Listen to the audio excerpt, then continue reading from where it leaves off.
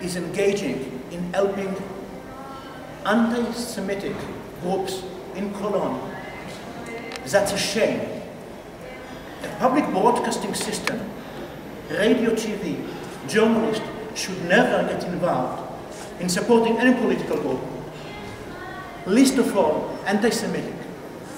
That they supported, this is in the book, that in a play by a very esteemed theater in Germany, by Nobel Prize winner, about the dead Jews in World War II. And the actor changes her words in order to stick it to Israel. That's what's in the book. That's the shame. Start quoting, not me. Start quoting the facts.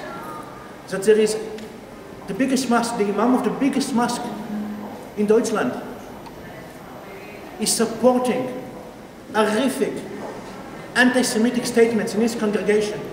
And that mosque, I have nothing against mosque by the way, but that mosque gets millions of euros from the German government and from the EU as a moderate mosque. Write about that bitte. Start writing about the facts. It doesn't matter what Tuvia thinks. I say it. It doesn't matter what I think. What matters is what the people think. Start with facts. Bitte, bitte, bitte. That's my message. And again, I'm thankful to all of you.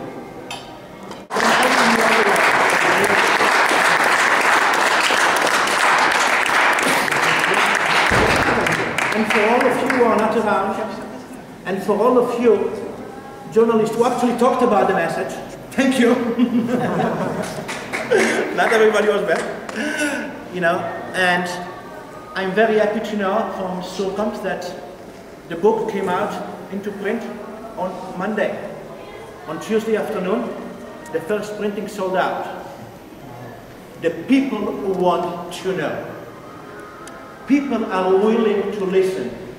It's the gatekeepers of culture who call themselves opinion makers in politics or journalism who tell people idiotic things and try to stop them from thinking.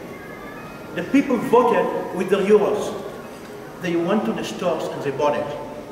In a day and a half, the first printing went out, now it's going for a second printing already. That's the message. Can we change Germany? Yes. Is it my problem? Yes, because we are all human beings. And we are all part of the same deal. And we are all equal. And again, I thank you very much. I thank you for the opportunity. And please, bitte, you have a free copy of the book, you know. Take it. We are not charging you today. You're for free. Bravo.